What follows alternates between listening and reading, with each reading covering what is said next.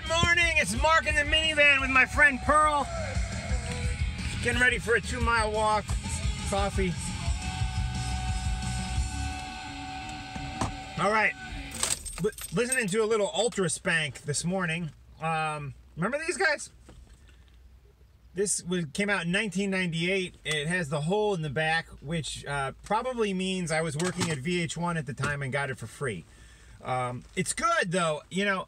It's a band I'd never go back and revisit on Spotify or on Apple Music or Amazon Music, the streaming services. I would never go back and revisit Ultraspank on those platforms. But because I have shelves and shelves of CDs and vinyl, you know, looking through it, oh, I remember that band, and I pulled it out and I put it in the CD player in the car, and refreshing, man. It was they were I guess I'd call them a new metal band from Southern California. Where else, right?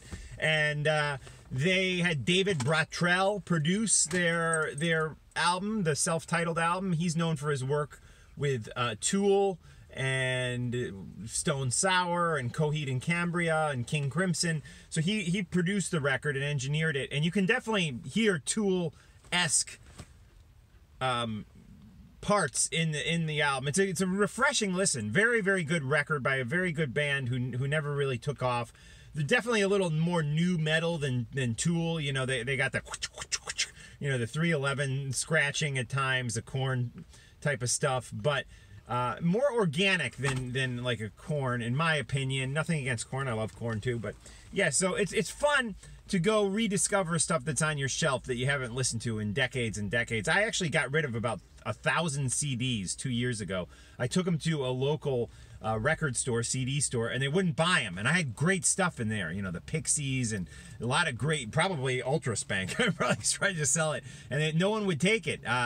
They wouldn't even offer me store credit, which I found really telling, that CDs are basically worthless. And I still like CDs, although I prefer the sound of vinyl. So I've been buying probably more vinyl than CDs, because when I don't drive a car. I live in North Jersey. It's public transportation. It's I mean, I shouldn't say I don't drive it. I drive the minivan here to walk Pearl. It's like 5 minutes from my house. I sometimes have to drive to work. You know, it's 15 minutes here and there. But I don't listen. I don't have a lot of time to just sit in the car and listen to CDs. It's not like I live in, you know, Los Angeles and spend 2 hours each way driving to work or something. But yeah, so I don't know, just kind of stream of consciousness here this morning. I do have a brand new video that I shot down at M3 with Vixen. I'm going to post that momentarily for the patrons on Patreon, and then I'll post it for all the other people, the public, tomorrow. My brother did a great job at editing it together, a little Paul Stanley cameo in there, and you'll see what I mean. Not the actual Paul Stanley, but kind of, and you'll, in the Vixen video, also, we go back in time and revisit Mark Striegel back in the 80s. So my brother did some real creative stuff in editing the video, and it's a fun little sit-down chat with Vixen, about 6 minutes long. So if you're on Patreon, you'll have that in about an hour or so. If you're not on Patreon with me, you will have it tomorrow. And then to end today's rant, Kiss grossed $59 million on the first leg of the End of the Road tour, and all I can say is hell yeah, man. I mean, no pun intended. But the thing is, I had so many people say it's not going to be successful without Ace and Peter. No one's gonna care. No one wants to see Kiss. Well, guess what? People cared. You know, very, very, very strong numbers.